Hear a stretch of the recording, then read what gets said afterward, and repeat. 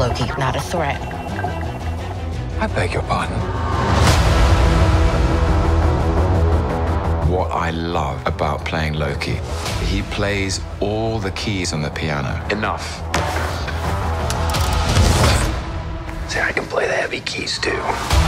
Something I always try and bring to everything I do is digging into the emotion. I'm a god. You're a clown. Letting the characters be ugly in a way. For me, it feels a bit more real. Glorious purpose. The world that production designers created is very unique for Loki. It has a lot of texture. Thank God that Loki and the MCU has a sense of humor for inspiration. It was fun, it was weird. We were able to create all these bandit versions of Lokis. I feel like I'm having an identity crisis. We have this amazing story that's actually about coming to terms with who you are. I feel very grateful that I'm part of a project that I think has probably changed the direction of the MCU. And I really want the fans to feel excited and inspired about where we go next.